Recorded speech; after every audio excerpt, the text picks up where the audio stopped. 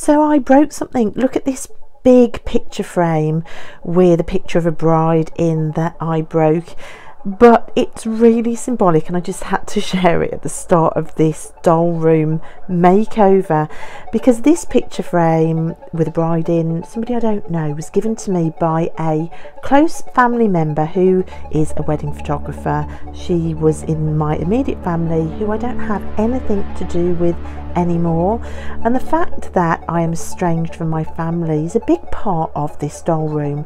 That's why I'm talking about it, and that's why it's so apt that this should be the one thing that gets smashed, because the person that took this picture did try to smash me to pieces. Narcissistic abuse, backstabbing, betrayals, smear campaigns, lies. It's all here in this smashed picture frame. The people that tried to put me in box and then in a bag and hide me in dark, dusty corners, which is exactly what happened to my doll collection. I know I'm not the only codependent people pleaser in recovery that has lived through that, and it takes a while to recover. So how did I recover?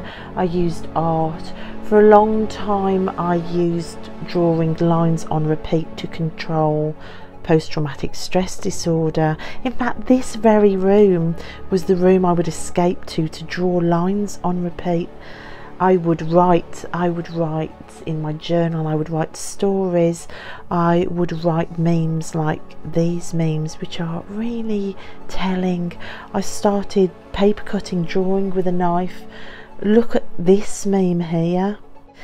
Defining yourself after trauma as a void, as everything that you have lost. I felt like that for a long time, and that's why I began to draw with knives because I feel like I removed the knives from my back and began to draw with them. Art really saved me. And it just seems so apt that my doll room was my first tiny little art studio, where I started paper cutting, working with knives, and also drawing with repeating lines. This room was the first room where healing began. And now in this room where discovering the lies of others brought me to my knees and broke me into shards of glass. In this room where I drew with lines to recover and picked up a knife to create. In this room, let's continue the unboxing and embrace joy. As this meme says, I used up all my week on you. In my trying to love you in just the right way without seeing there was no way. In running after all the things you told me I wasn't and should be. In losing myself within the must try harders and the if I could justs. I used up all my week on you, and now there is only strong left. There's the gift. This picture broken on the floor reminds me of mining that trauma for gifts, and the gift to myself now in this room is a doll room. A place to embrace my joy, to put myself firmly back on the top of my priority list, to unbox myself. That's why I wanted to talk about this broken picture. It's symbolic of everything that went on before in this space and what's to come. Glass is gone now. One bag of glass and a bride from the past to go to the bin. That feels good. And for the spies and the haters watching, because I know you do, how's Ginge these days? That's all I want to know. Oh, the tea I could spill in this room of truth. Perhaps the dolls might help me tell some stories of some untold truths that need to be spoken over time.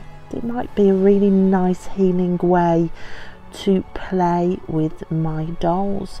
So for anybody else who feels like they were broken in the past, no, you're not alone. Unbox yourself, throw away the broken pieces of the past. Speak your truth without fear, even with the haters watching, because we know they're there lurking in the corners. And don't cry about being excluded from cruelty. Often when you have truth on your side, that will keep you excluded from the world of smoke and mirrors. So we owe it to ourselves to unbox ourselves, to carry on regardless of people like that, to unbox the collection, to bring on the dolls, to rescue puppies, to cuddle dogs, to follow our creativity, to draw lines on repeat, to seek out our own tribe, to choose our own family, and not to be surprised if your tribe is wild and beautiful, dancing in fields when you do this. So the doll room, it has a lot behind it. It has a declaration of my own joy and healing within it. Let's throw the old glass away and bring this on.